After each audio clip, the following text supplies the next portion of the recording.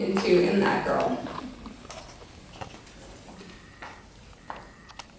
See, I was never that girl, because that girl was known as the experienced girl, because that girl was also known around town.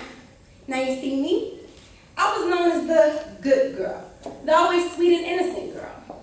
I remember teachers were like, "Aw, she's so sweet. She's such a good girl, a really smart girl. Streets, gangs, nope, not this girl.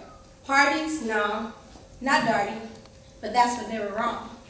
I was that girl in the shell, covered in disguise I was. Not many knew about this girl because she, well, I was just that good in hiding my camouflage. I was that good in my disguise. Are you surprised?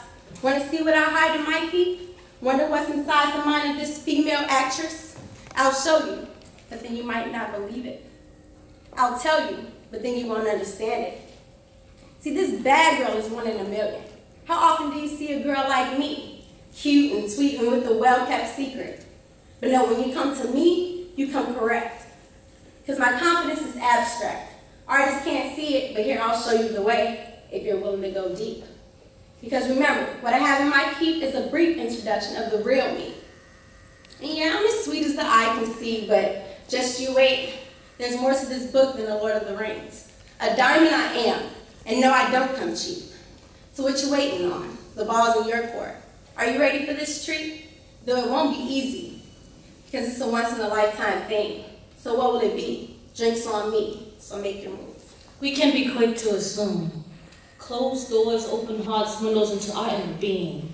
They say eyes are windows to souls, but souls are only exposed when doors are closed, when the world is silent, when objective thinking overwhelms thoughts to create an atmosphere of non-biased sanctity.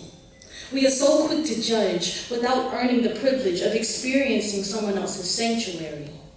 That is where they undress, not in the public restroom. Church is a hospital for the broken, not a museum for the perfect. It is where I, you, we are exposed. In public, we masquerade behind our clothes, playing the roles that life has given us. It is not until doors are closed that we are allowed to experience our being in order to enter the state of self. But we assume that we know, based off of impressions made in haste, biased by the clothes.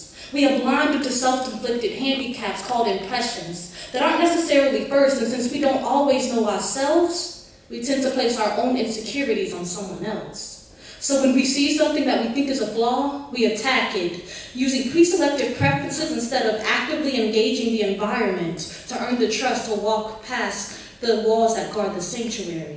What do we know? Judgment based off of interactions observed in a foreign environment that is not even whole. People are complex, as there are many layers to unfold. We can be quick to assume, to judge, to make claims. You see defensive, well, I'm just protecting my name, my thoughts, my actions. We have to stand up for ourselves, not look for the crowd's satisfaction. Those who change history are never considered well-behaved in the act. A man can't ride your back unless it's bent. Dr. Martin Luther King.